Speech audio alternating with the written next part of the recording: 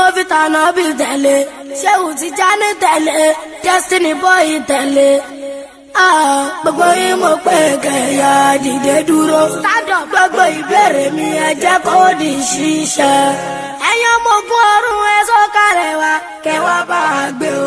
Holy Michael kó sọ̀kalẹ̀ wá, kẹ́ wá bá a gbé o. Holy Yorùbá kó sọ̀kalẹ̀ wá, kẹ́ wá bá a gbé o. Holy Gabriel sọ̀kalẹ̀ wá, kẹ́ wá bá a gbé o. Ẹ̀yin màláíkà mẹ́tẹ̀ẹ̀ta ìbọn Ọlọ́run lẹ́wájú. Kàríbá ti ṣe kárọ̀ náà gbẹ̀gbà o. Níláyà Kàríbá ti ṣe kárọ̀ náà gbẹ̀gbà. Kọ́nà wa ò là pèrègèdè. Ọgbọ́n Kàríbá ti ṣe kárọ̀ náà gbẹ̀gbà o. Níláyà Kàríbá ti ṣe kárọ̀ náà gbẹ̀gbà. Kọ́nà wa ò là pèrègèdè. Last one náà gálà lẹ́ni, èmi ò kí ṣàbí ìgbẹ̀yìn lórí. Torí lọ́wọ́ yìí nínú ẹbí ọ̀gá ńlá. Ẹni máa kéré jù mí grandchild ló máa jẹ́. Ṣùgbọ́n mo mọ̀ pé ọmọ tí wọ́n rí bí. Ó ṣe bọ́ akọrin tápẹ́ fòjì gbọ̀ngàn. Ẹ máa yẹ kó yà yín lẹ́rù. Ọmọ pé kéré ló kọrin bí àgbàlagbà. Àwọn mi ní àkókò. Wọ́n ní ẹ máa mọ̀ jòjò. Wọ́n ní ẹ máa ṣeré gan. Wọ́n ní ẹ tún mọ̀ jòjò. Ẹ̀dẹ̀ tí jọ́ sẹ̀lẹ̀wù. Ṣé bẹ́ẹ̀ tí jọ́ sọ́tò. Ṣáàkì tí bọ̀bọ̀ pọ̀. Ẹ̀dẹ̀ tí jọ́ tọ́gà. Ayùdẹ̀ ni wọ́n ní jọ́kọ̀ tún bẹ́ẹ̀ ní gbòòrò. Pọ̀nbélé pọ̀nbélé pọ̀nbélé pọ̀nbélé pọ̀nbélé. Pọ̀nbélé pọ̀nbélé pọ̀nbélé pọ̀nbélé pọ̀nbélé. Pọ̀nbélé pọ̀nbélé pọ̀nbélé pọ̀nbélé pọ̀nbélé. Pọ̀nbélé pọ̀nbélé pọ̀nbélé pọ̀nbélé pọ̀nbélé. Olóṣó yìí dà o. Ayọ̀mọ̀ ògbóró ẹ̀gbọ́n aṣọ mú yìí dà o. Bóyá mo sọ wípé sẹ́ olóṣó yìí dà o. Bóyá mo ní ṣọmọ fáì. Ṣọmọ G12. Ìyẹn ní onírò. Ṣọmọ Club Royal. Ìyẹn ní Kẹjà o. Ṣọmọ PS1. Ìyẹn ní ìràwọ̀. Let's listen to good music called Evang. Ẹni náwó fàlàfòlò kó wá náwó. Gbogbo ohun tá a bá ń ṣe kó ṣá máa já sọpẹ́. Gbogbo ohun tá a bá ń ṣe kó ṣá máa já sówó. Gbogbo àràràràrà òróróróró. Àràrà lójú àràrà, òróró lójú òróró. Ṣé mo jọ Wizkid ni àbí mo jọ Davido ni? Ṣé mo jọ Lámìdé àbí mo jọ Dọ́jọ́sì ni? Ṣé mo jọ Sọ́yẹ̀rì àbí mo wà á sójú ni? Wọ́n wà lélẹ́yò ẹ̀sìn rí fojú ra wọn lọ. Ẹni yàwó falafolo kó wá wọlé. Ẹni yàwó falafolo kó wá wọlé. Àwọn ọmọ ọbẹ̀ báyìí sí ẹ̀. Keep your own hand. Àwọn ọmọ ọbẹ̀ báyìí sí ẹ̀.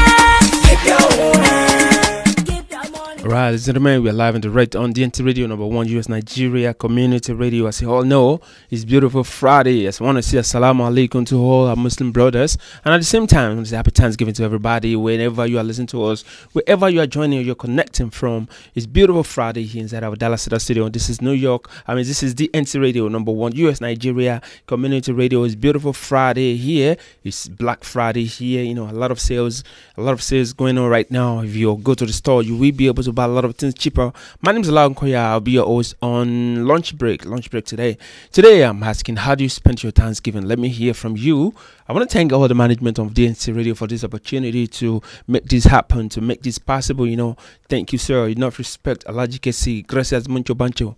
To all my co-presenter, Evangelist Obatola, everybody, Alaja Elegance, thank you so much. We are live and direct on lunch break with Double O, and today we are talking about how do you spend your Thanksgiving. How do you spend your Thanksgiving? Let me hear from you. Call me. Let me hear how you spend yours, because I'm going to discuss with you how I spend my own Thanksgiving. Let us listen to this music. Don't touch it out.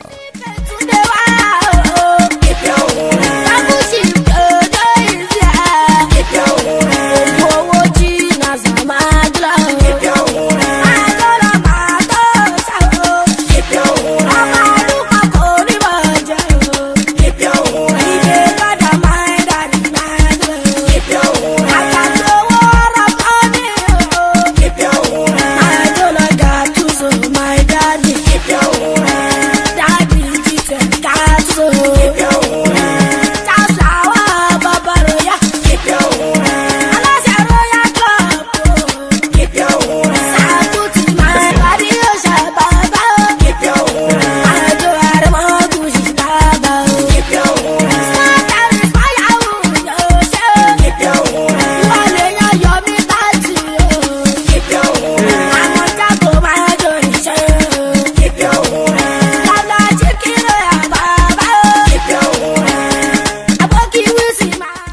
beautiful Friday here in the studio, and we are listening to the music of Destiny Child, Destiny Boy.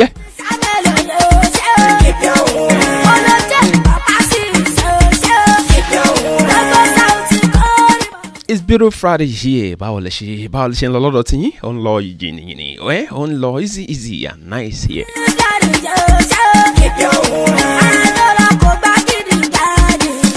Bẹ́ẹ̀ ṣe ń gbórí wọlé yẹn Ajia Balkis Ọmọlára ẹ ṣé mo dúpẹ́ mo rí yín bẹ́ẹ̀ bẹ́ẹ̀ ṣe ń ṣí ẹ̀jọ̀ bẹ́ẹ̀ ṣe ń gbórí wọlé bá mi ṣí ètò yìí.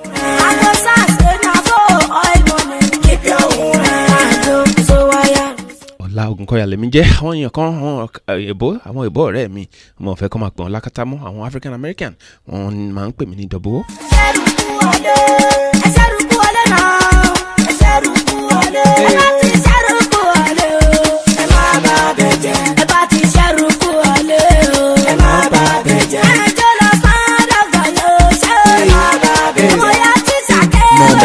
No dull moment is still today.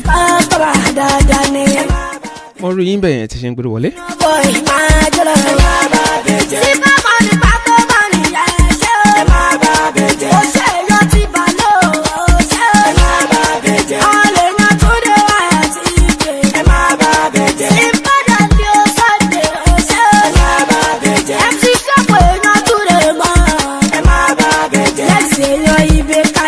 Thank you, Lydia Adeoba. I see you there. Odugbemi, Odugbori Owolabi, thank you so much. And Tawakalitu for watching Alajami Shewakpa. Salam alaikum to you, Alaja. How's your Friday going? How she spend Thanksgiving? That's what I want to know. 817-717-565. How do you spend your Thanksgiving? Reach out to me. Call me now.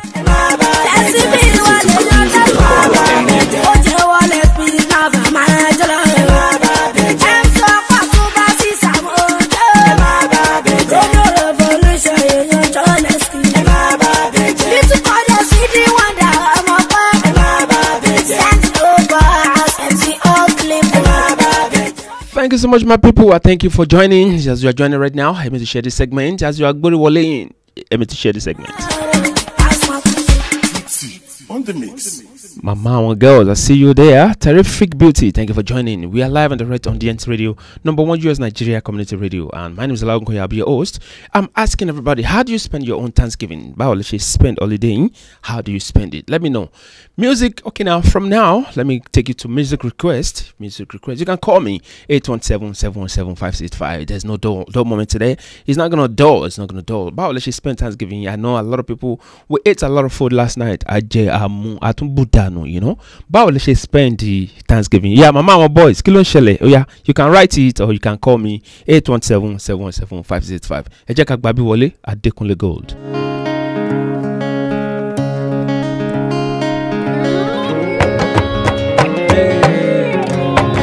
My Prince Adeleke, I see you. Adebayo Nonuga, good morning. How you doing? How do you spend your Thanksgiving? 817-717-565 is the number to call. My name is Double O. I'm going to share mine with you because I'm still, I know that but yesterday was crazy. A lot of food here and there, Thank you, everybody, for connecting. As you are joining, let me share this segment. Thank you for joining. Adebayo Nonuga, I see you. Thank you, Odugbori Owolabi. Looking me right in the eye, oh. If I had known the life I was searching for was already my own.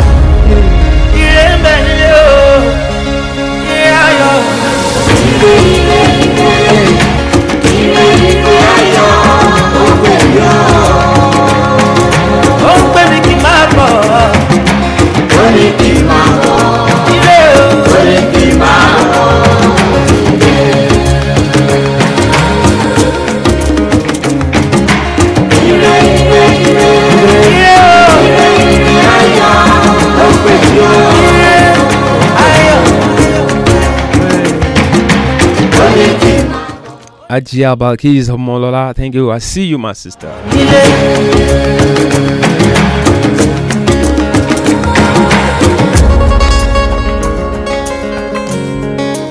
Abala music request Lawayi. We are now in the music request. If you have any music that you want me to play for you, you can call me or you can write it on screen. I will play it for you right now. When you water the ground, That's what I found when I took the ride.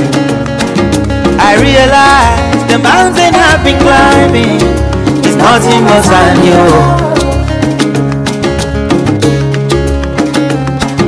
I didn't know, I already had the answers. No, I didn't know. But if I had known, the life I was searching for was looking me right in the eye. Oh, if I had known, the life I was searching for was already my own.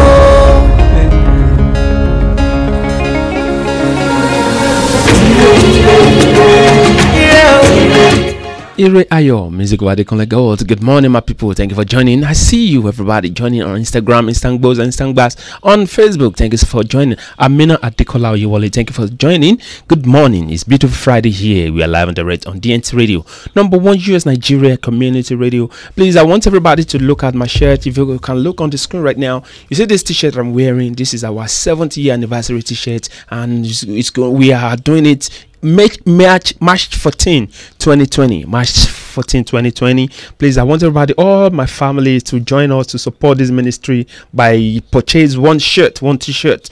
Buy one t-shirt. It's just $20. Reach out to us, call us. We will mail one to you. We want you to support us, and we have gift for you as well that we will mail back to you if you are able to purchase just one t-shirt to support our 7th year anniversary on DNT Radio. We are live and direct on DNT Radio. My name is Ola Ogunkoya. I'll be your host, and I'm asking everybody, how do you spend your Thanksgiving last night? How do you spend your Thanksgiving? Alaji Daudu Bola Ade Shokon. Salam alaikum, sir. Salam alaikum.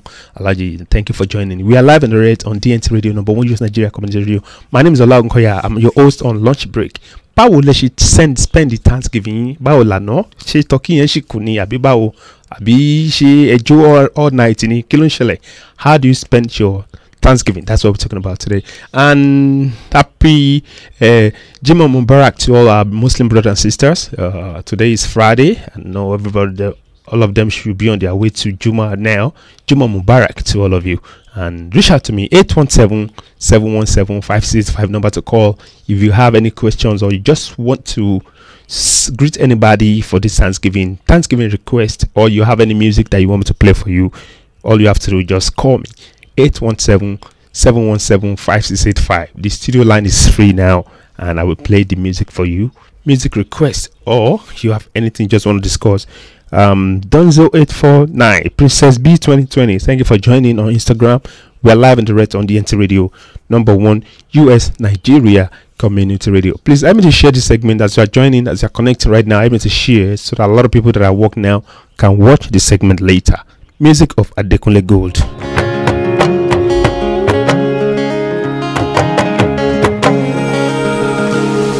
The grass is greener on the other side. That's what I thought before I took the ride. I burned my bridges so I'd never look back. But if I had known the life I was searching for was looking me right in the eye, oh, if I had known the life I was searching for was already my own.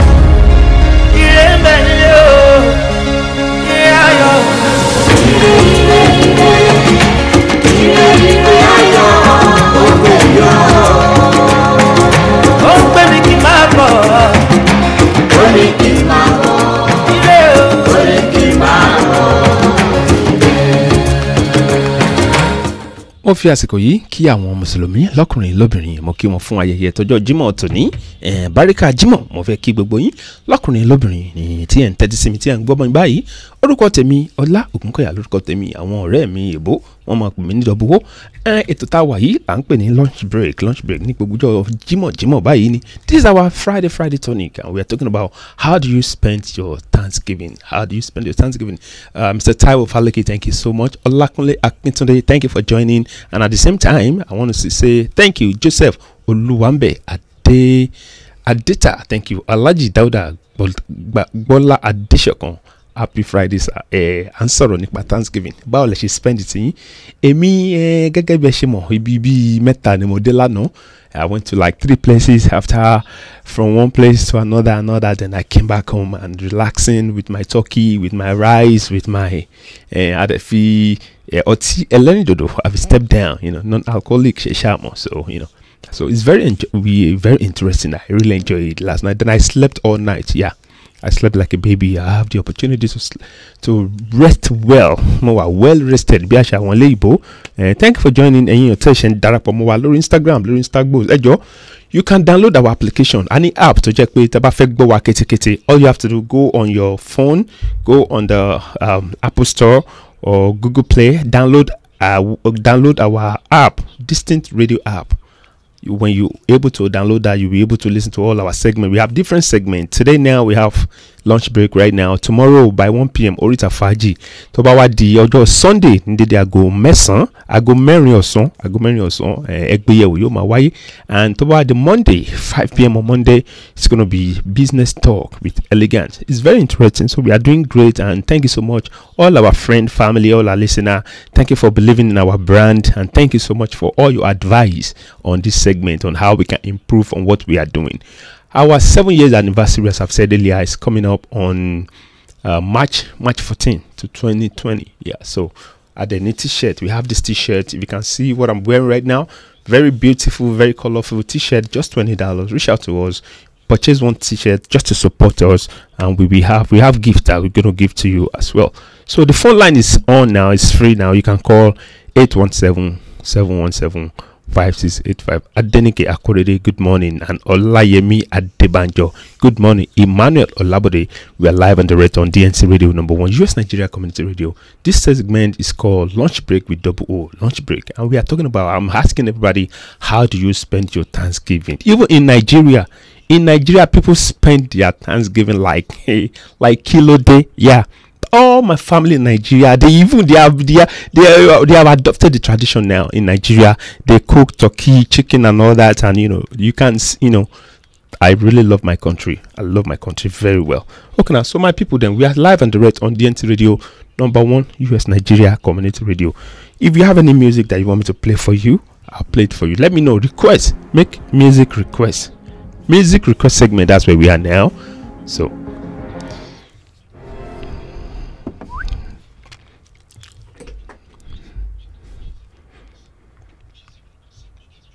Oh, okay. Somebody's just request for a music. Oda, when you can play music, Adekunle good money. Okay.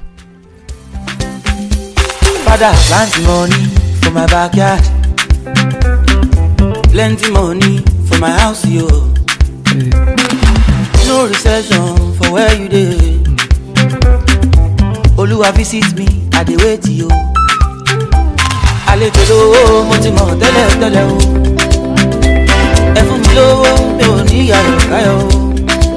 Baba bless you, I no go stingy, try me make you see, I no go waste time.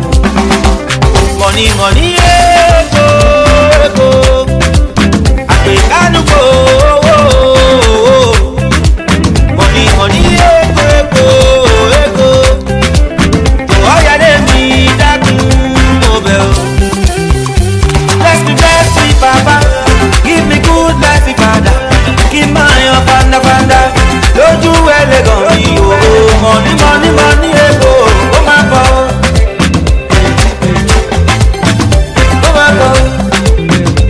I dey do my best every day.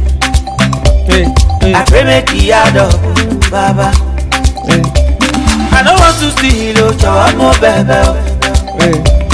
Oh, I need more baby. Torí debit mi pọ̀ family mi pọ̀. Hey, Adekunle God is talking about me right now. All my business, all my debt, all my credit. I'll have a lot to pay. All my debt, I know God will do it. For me, for you, or for everybody that's listening to me right now. We are live and direct on DNT Radio number 1, US Nigeria Community Radio, the baddest you ever, the best of the rest in US. And when you're so big, now people talk this segment, this registration says the best of the rest. We thank you for that. We thank you for believing in our brand. I thank everybody for connecting right now. Williams Ario Ojo. Thank you for joining. Emmanuel Olabode as cite you, and Olayemi at the banjo. Gracias, my brother. We are live on the rate on lunch break. This is the baddest show ever, the best of the rest in US. And today I'm asking everybody, how do you spend your Thanksgiving? Báwo lẹ ṣe lánàá? Báwo lẹ ṣe jẹ turkey? Mo pé turkey ṣì máa kù nínú oven, nínú fridge ẹjọ́. Lè send turkey sáwà náà. Yeah, and I have give to our people. I have CDs, I have DVDs, and I have books. So, how do you spend your Thanksgiving last night? So, how was it? Báwo lẹ ṣe ṣe? And at the same time, right now, you can request any music. If there's any music you want me to play for you, you can request it. No dull moment today. That's how it's gonna be.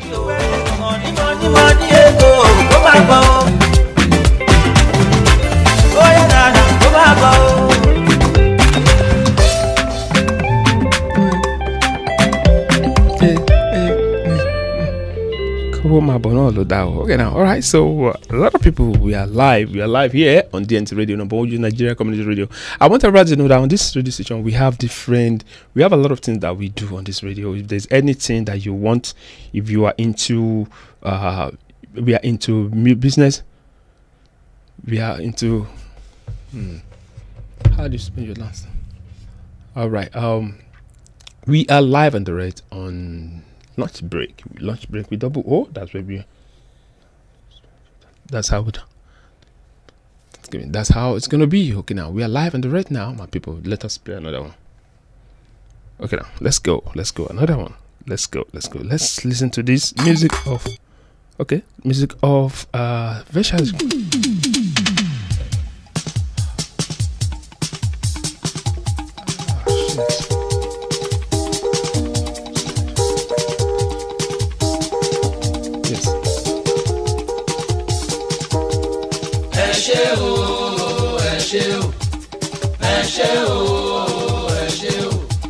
Afrojuju lẹ fẹ́ gbọ́ o, ẹ ṣé o.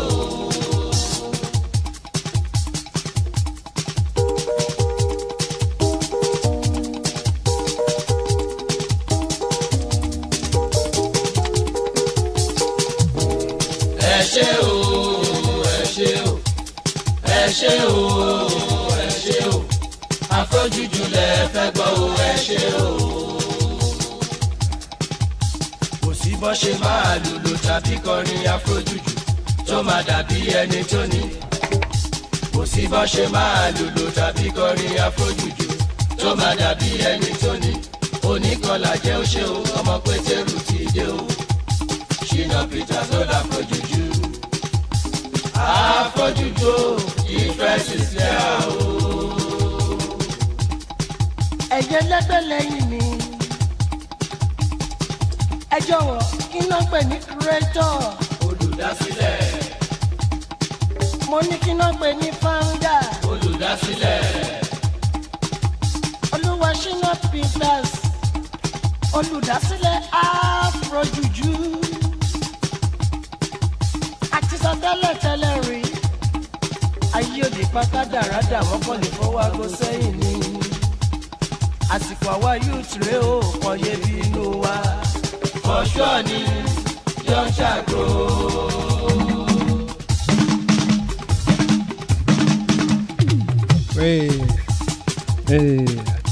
Kò sí bọ́ ṣe máa lùlù tàbí kọrin afrojuju tó máa dàbí ẹni tó ní. Kò sí bọ́ ṣe máa lùlù tàbí kọrin afrojuju tó máa dàbí ẹni tó ní. Oníkọlà jẹ́ oṣó, ọmọ Pétérù ti dé o. Ṣínà Peter ló láfrojuju. All right, now we are live on the right. We are still live here. We are back. As I've said earlier, you can request your own music request. About music request, you can request your own music, and I'll play for you. Somebody just requested for this Afrojuju thing, and that's what we're playing right now. Kim Sesho 068. Good morning. I see you on Instagram, and everybody. That's a lot of people who are joining right now. Please, as you are joining this segment, help me to share this segment. Help me to Midas. Baba Magana, good morning, sir. Oblak Babajide Ologundodo, I see you. Williams Ario Ojo, good morning. And we are live on the rest on lunch break with double O. This is the baddest show ever, the best of the rest in US. And I'm asking everybody, how do you spend your Thanksgiving last night, yesterday? Let me know. How do you spend? Let me know. Right now, last night I ate a lot of food, and I enjoyed it throughout every moment. I really enjoyed it now, and I thank God for that, for giving us the opportunity to see another Thanksgiving moment in the land of the living. So we are live and direct on DNT Radio number 1 US Nigeria Community Radio. If you want to call me, you can call me. The studio line is on now. 817-717-5685 is the studio number to call. You can request music or you can discuss with me. Let me hear, how did you spend your Thanksgiving? Call me. 817-717-5685 is the studio number. You can call right now and you can request any music. If there's any music in particular that you want me to play for you, you can call to request for the music. Now let's hear like okay. Right now, we are ready to play music. We are ready. I say right now, We are ready to play music. We are ready. meaning right now. We are ready to play music. We are ready. I want to play. You want to dance? I want to play music. You want to dance? You want to dance. I want to play. You want to dance. I want to play. Abba, Let us dance to Shina music. Let us dance to Afro Juju. Let us dance to Hey, my sisters and brothers, all music lovers. Afro Juju is the latest. It's the latest music in town. Dance, dance, dance. I forget your sorrow. Dance, dance, dance. all right, we are still here. We are still live and direct on DNT Radio number 1 US Nigeria Community Radio, and we are talking about how do you spend your Thanksgiving yesterday. So how do you spend it? Let me know. Call me, or you can as well reach out to me if there's any music you want me to play for you. I will play it for you right now. Everybody, okay, we have one special music request. One request from one of our listener all the way from Nigeria. Okay, we're gonna play that now. Special request by one of our listener all the way from Nigeria, and this music, okay, now we will play it for you because it's a special one. So let us play it for you. But before then, I want everybody to know that God is worthy of our thanks and praise. It's Friday. Let us thank God for His mercy upon our life. Every moment is an opportunity. So let us thank God for every day, every moment. Even in Nigeria, even Nigeria yesterday, a lot of people they celebrated Thanksgiving with us. They celebrated Thanksgiving with us. So we thank God for that moment. So okay, now let us play this music. Special request by one of our listener all the way from Nigeria, and this is what he wants us to play for him. Let us play it for him now. Okay, now. So if you want to request any music too, you can request it. We play it for you. If there's any music you want us to play for you as well, we will play it for you. Let us know.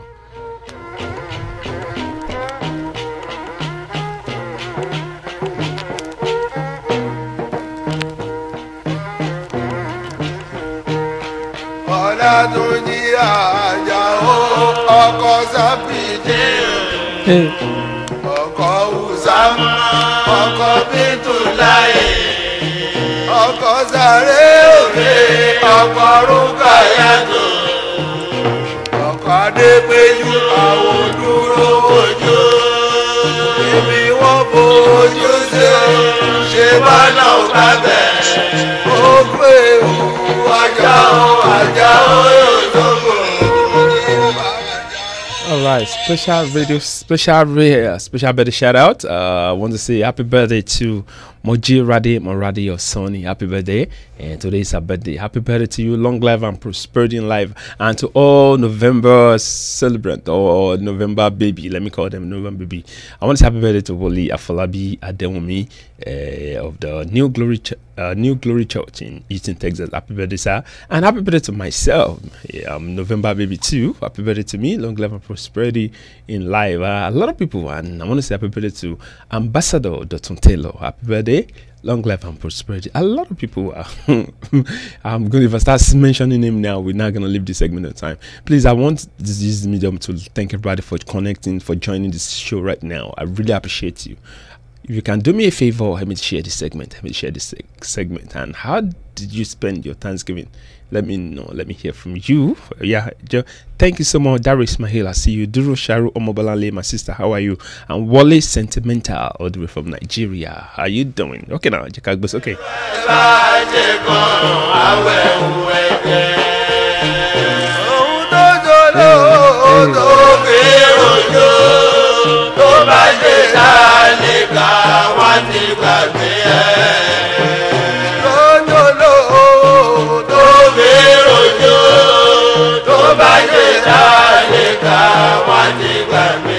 All right, my people, what do you think about this music? Somebody says it sound like R&B. This is about R&B. It's been a while, you know. All these R. Kelly, all of them, you know, I think they stole from us, you know. We are the original R&B. We are the founders of R&B music, you know. This music is very sweet, you know, very nice, and you know, rhythm and blowing nature. And music of Yusuf Olatunji. You can request your own music too. I'll play for you.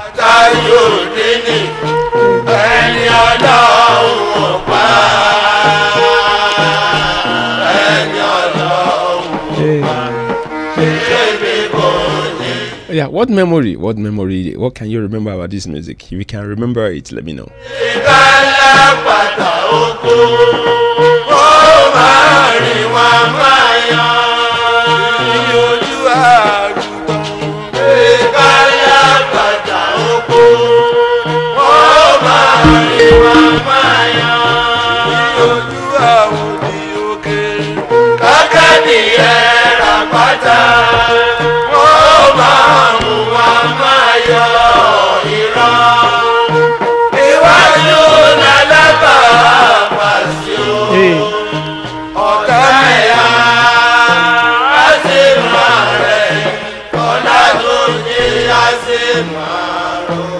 All right, brother, we are still here on lunch break. Baoleshi spend the Thanksgiving. David Obatola, our evangelist, thank you for joining us. Dari Ismail, I see you.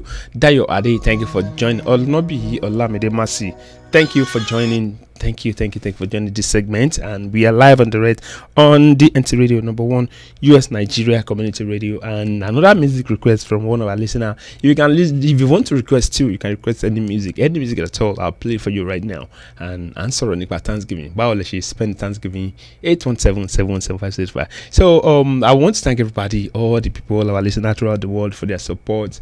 For joining us, for listening to us every time, and we really appreciate you for believing in this brand, you know, because we are nobody without you, you know. But we thank you, and we thank all the management of the NT Radio. I thank you. Okay, now another music request. Let's listen to this.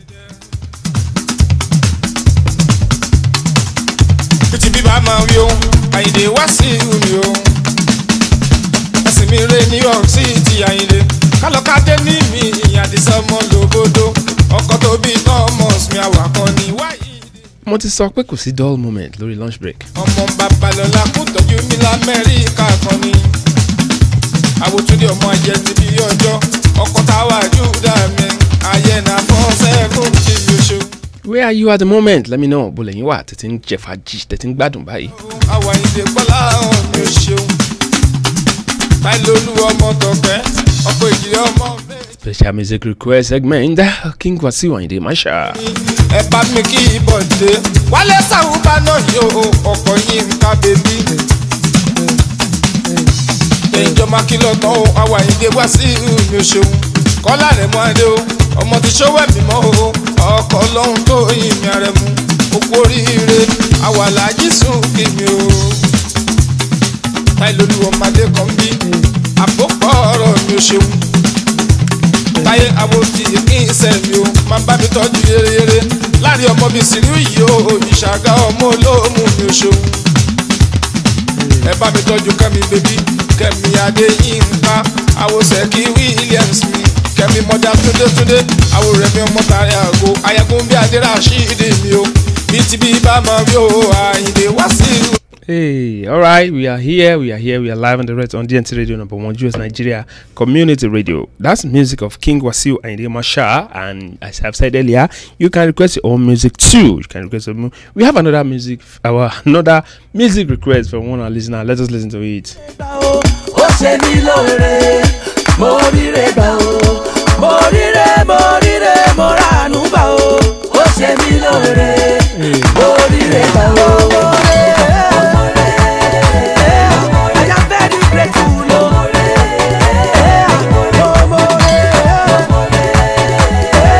I am very grateful o.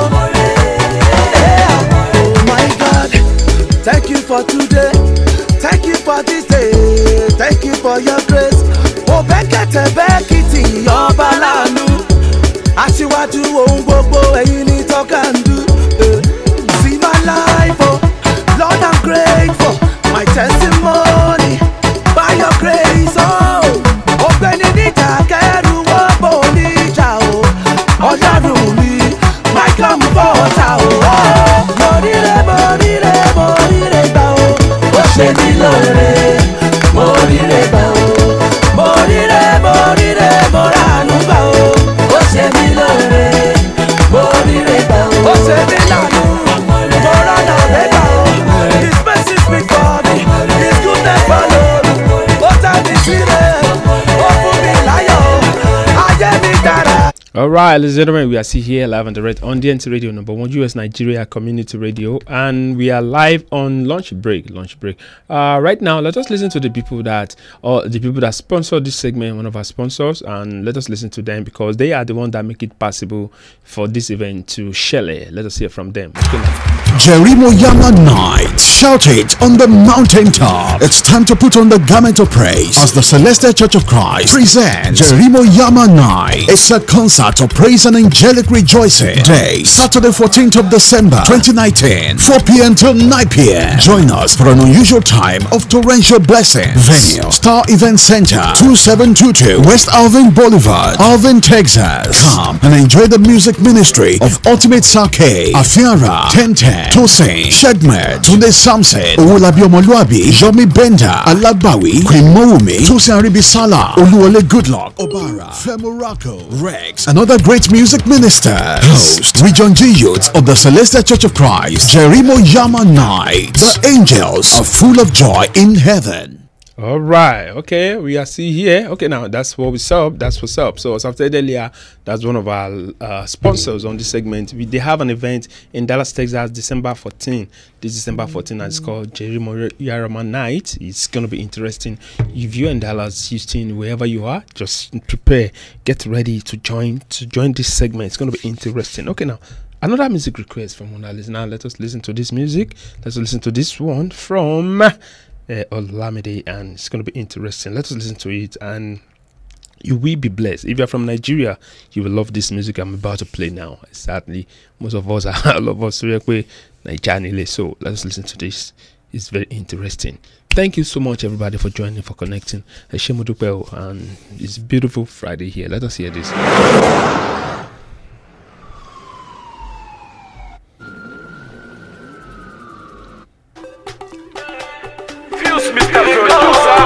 Oyinbo, Ekolowa Oyinbo, Oyinbo, why you speaking Oyinbo? Oyinbo, you dey Lagos Oyinbo. If I carry you go banana, my guy, you go love Lagos o. If I carry you go to Elegushi, you go love Lagos o. If I carry you go Niru, my guy, you go love Lagos. Sepe see the police, Governor Ambode Kofoshi, helicopter low for Loki, you cannot deny you no see. Father Kérésì làwọn tèmi ṣá, ọmọ Kérésì wọlé bá, kó dùn kó pọ̀ kó pẹ́ làwọn tèmi ṣá, ìtẹ̀síwájú Èkó làwọn tèmi wá. It never finish, ọlọ́pàá don get new motor. It never finish, èyí tẹ̀rí yẹn ò ti pọ̀ tó.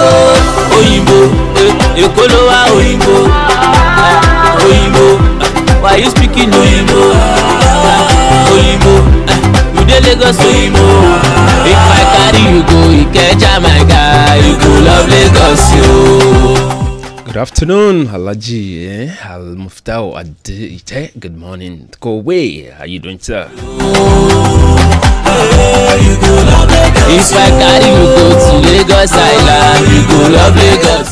Lunch break là ń pè tó yìí, lunch break orí lunch break la wà yìí. Àní báwo lẹ ṣe jẹ fàájì Thanksgiving yìí, báwo lẹ ṣe ṣe turkey lẹ́jẹ̀ ni àbí chicken látọ̀dọ̀ yín, ẹ jẹ́ ká gbọ́.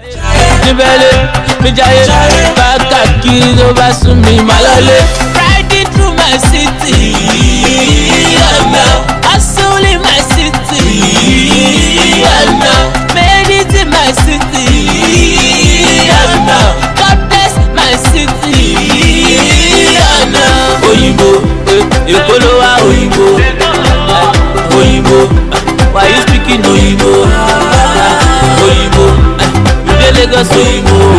If I carry you go Korodu my guy, you go love Lagos If I carry you go to Egbe my guy, you go love Lagos If I carry you go BGC, my guy, you go love Lagos. Sepe see the police, Governor Amadu Kofoshi, helicopter low for looking. You cannot deny you don't see. Sepe see the police, Governor Amadu Kofoshi, helicopter low for looking. You cannot deny you don't see. You go love Lagos. You go love Lagos. You go love Lagos, yo. Yeah, my people then, we are live at the Red on the NT Radio, #1 US Nigeria Community Radio. Okay, now, so let us listen to this special request from one of our listeners. And I told you earlier, you can request your own music. Thank you all for joining. Shepherd this world. Thank you for joining. 81777. 817-717-565 number to call, and everybody's connecting right now. Please let me just share this segment if you're joining for the first time. This segment is called Lunch Break with Double O, and on top of this segment we are discussing about today we are talking about how did you spend your Thanksgiving. Báwo lẹ ṣe lánàá, báwo ni ṣe àárọ̀ ilé wọlé ni àbí báwo. My sister Aduresharo Omobolanle, I see you. You heard it there. Desmond Olayemi, my brother out there from Nigeria. How you doing? Okay, now let us listen to this music. Ọ̀gá tó padà dolórí o. Akẹ́kọ̀ọ́ tó pẹ̀lẹ́ ọkọ̀ tó padà adolùkọ́. Ìfaradà sá lóhun tó lókè máa wúlẹ̀ tó pínpín. Bí àwọn bá pẹ̀lẹ́ ọkọ̀ tó padà jẹun tó padà ẹ̀gbọ́n wọn. Ṣé pẹ̀lẹ́ ọ̀dọ̀ tó padà dolórí. Akẹ́kọ̀ọ́ tó pẹ̀lẹ́ ọkọ̀ tó padà adolùkọ́. Ìfaradà sá lóhun tó lókè máa wúlẹ̀ tó pínpín. Bí àwọn bá pẹ̀lẹ́ ọkọ̀ tó padà jẹun ọmọ. Ọmọ ṣe pẹ̀lẹ́ ọ̀dọ̀ ọ̀gá tó padà dolórí o. Akẹ́kọ̀ọ́ tó pẹ̀lẹ́ ọkọ̀ tó padà wá dolùkọ́. Ìfaradà sá lóhun tó lókè máa wúlẹ̀ tó pínpín o. Tí àwọn bá pẹ̀lẹ́ ọkọ̀ tó padà jẹun ọmọ. Ọmọ ṣe pẹ̀lẹ́ ọ̀dọ̀ ọ̀gá tó padà dolórí o. Akẹ́kọ̀ọ́ tó pẹ̀lẹ́ ọkọ̀ tó padà wá dolùkọ́. Ìfaradà sá lóhun tó lókè máa wúlẹ̀ tó pínpín. Tí àwọn bá pẹ̀lẹ́ ọkọ̀ tó padà jẹun ọmọ. Ọmọ ṣe pẹ̀lẹ́ ọ̀dọ̀ ọ̀gá tó padà dolórí o. Akẹ́kọ̀ọ́ tó pẹ̀lẹ́ ẹ̀kọ́ tó padà wá dolùkọ́. Ìfaradà sá lóhun tó lókè máa wúlẹ̀ tó pínpín o. Tí àwọn bá pẹ̀lẹ́ ọkọ̀ tó padà jẹun ọmọ. Ọmọ ṣe pẹ̀lẹ́ ọ̀dọ̀ ọ̀gá tó padà dolórí o. Akẹ́kọ̀ọ́ tó pẹ̀lẹ́ ẹ̀kọ́ tó padà wá dolùkọ́. Ìfaradà sá lóhun tó lókè máa wúlẹ̀ tó pínpín. I want to say Jimoh Karim to all our Muslim brothers and sisters that are watching us right now. A lot of people are here. Alaji Muftau Adekunle Adeite Kowe, Jimoh Karim, sir, and Alaji, all my Muslim brothers and sisters that are watching right now. I want to say Jimoh Karim to all of you, and I want to say happy Thanksgiving to all my Christians as well. I know a lot of people are listening to us right now. Thank you so much. If Farada, that's the music you are listening to right now, help me to share this segment, or if you have any music in particular that you want me to play for you, I'll play for you. I have a few minutes before I come out for studio. Ẹni tó bá sọ gbọ̀ngbọ̀n wá kábàámọ̀ tó bá yíwọ́, wọ́n kì í bá rù wọ́n jiyàn. Wọ́n kì í bá rù wọ́n jiyàn tó bá ti yí wọn lọ́wọ́, wọ́n máa ń padà dáṣà gidi. A ní ṣé gbogbo ìgbésí ayé mi ni mo fẹ́ fi sí ọ̀gá ni, bí òwò máa fi iṣẹ́ sílẹ̀ o. Bí òwò máa fi iṣẹ́ sílẹ̀ mi ò lè jọ́gà ó fi iṣẹ́ pa mí. Tí àwọn bá pẹ̀lẹ́ ọkọ̀ tó padà jẹun ọmọ. Ọmọ ṣe pẹ̀lẹ́ ọ̀dọ̀ ọ̀gá tó padà dolórí. right, thank you so much, everybody. The time is not on my side. I've said earlier, if you have any show, if you have any program that you want to do, you can reach out to us, or you need a fantastic MC to anchor your event, reach out to us. We have different type of hosts on this segment. We have we have myself, we have Evangelist Obatola, we have my DJ Alaji KC on our DJ for your event, Coach Tasonson, and I have Elegance Alaga Ijeko, Alaga Idru, Alaga Honeymoon, so just listen, just reach out to us, or you just want us to put your event together for a very nice package for you. We will give you a very nice one, and we are not too expensive. Or you have any business that you want to do, reach out to us. We will give you a very wonderful advertisement so that a lot of people will know what you are doing throughout the world. Reach out to us so that we can promote your business. Special request, another one. Let us listen to this music. It's beautiful Friday inside of Dallas City. Although it's raining a little bit, but we just keep off warm, we dress warm. Okay now.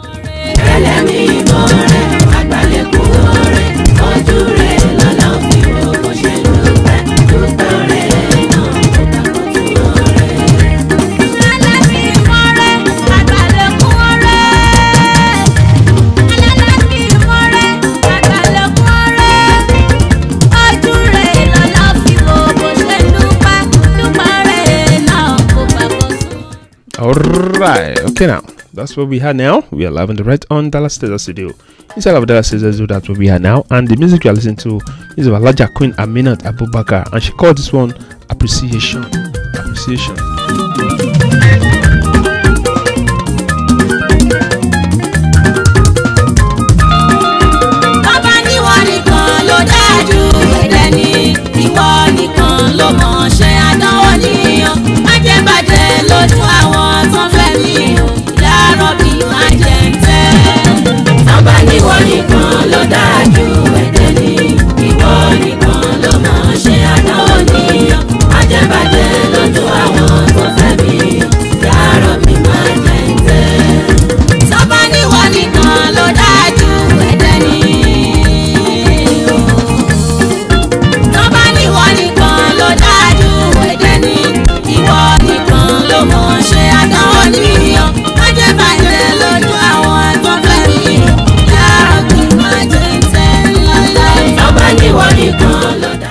Yarobi Majente, Majekimi note, Lagbara along, and Kusen Mate Ninowa, Modupelo, when you are told, Akoko Bawa Shore, Lurito Yi. I just want to appreciate everybody that joined this segment right now on Instagram, on Instagram, on Facebook, on Twitter. I just want to appreciate everybody. I want to say thank you so much. I really appreciate you for spending this moment with me on this segment. I really appreciate you. I want everyone to know that is really interesting. It's very important. Currently, humanity and she Kamashi Fiwa, Rerisiwa, Kamafi Fisile, Kamasi Jackie and Kenny, Kojaka Wa, Tioto, Lativo. To just say bad influence. Má ṣe jẹ́ kí wọ́n influence wa láti wà burúkú. Yeah, jẹ́ ká gbọ́.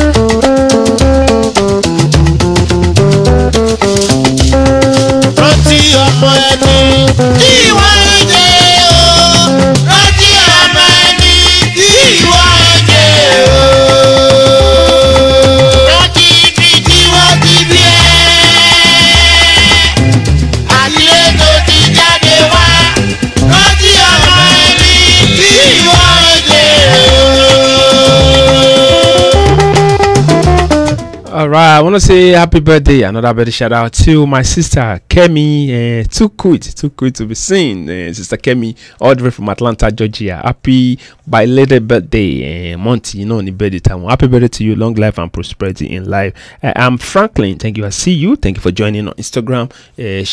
One currency or money one she is very important. Currency le currency or money and she. Kamashi wa buruku. Kamashi jeki influence buruku. Kó àbí ọ̀rẹ́ burúkú kó influence wa láti ṣe ohun tí ó tọ́ àbí láti ṣe ohun tí ó yẹ. Ẹ jẹ́ kí a rántí ọmọ ẹni tí àwa ń ṣe. Orin Káyọ̀dé Fáṣọlá jẹ́ n tún gbé sókè.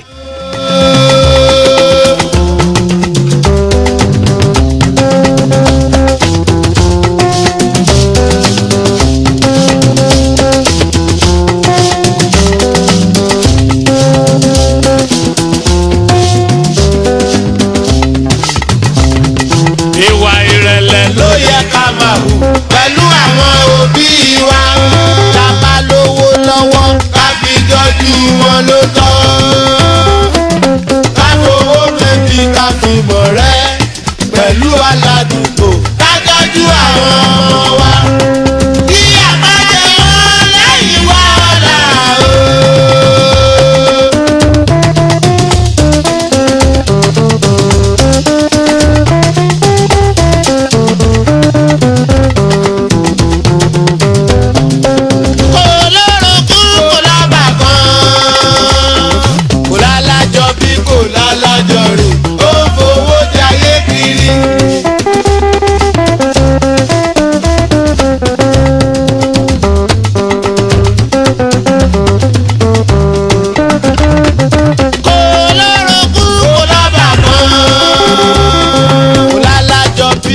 Alájọrin ó fowó jayé kiri ìyá ń wọ kakí ọmọ wọlé tó dára bá ń wọ kakí ọmọ wọlé tó dára. Thank you so much, everybody. Time is on my side. I have to go now. I thank everybody, all the management of DNT Radio, all the crew, all the engineer. Thank you so much, and I thank God Almighty for this concept, for the talent and all that. I want to thank everybody for watching, for joining, for connecting on this segment today. A lot of people here. Please, if I don't mention your name, please don't be upset. I'm unable to mention him. Alaja Atawa Kalizu Foshe, thank you, my sister, for joining. Odogbori Obolabi, thank you so much. Adebayo Nonuga, Prince Adeleke, what's up, my prince? Asakti, my brother, how you doing today? Taiwo Faliki, good morning, sir.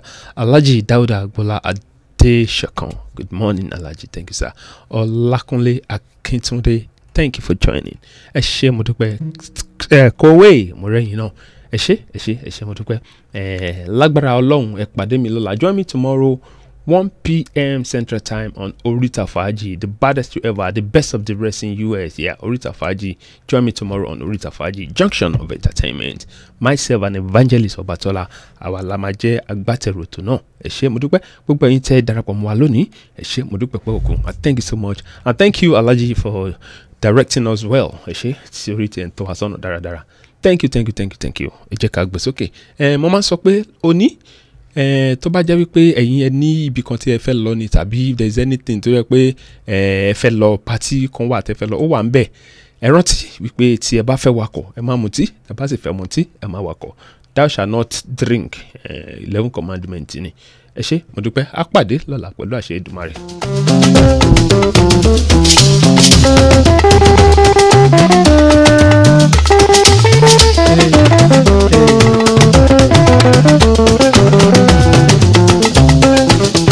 ọ̀rẹ́ mi àyè ṣì wà láti dánmọ́lúwàbí ẹ̀jẹ̀. àyè ṣì wà láti dánmọ́lúwàbí ẹ̀jẹ̀.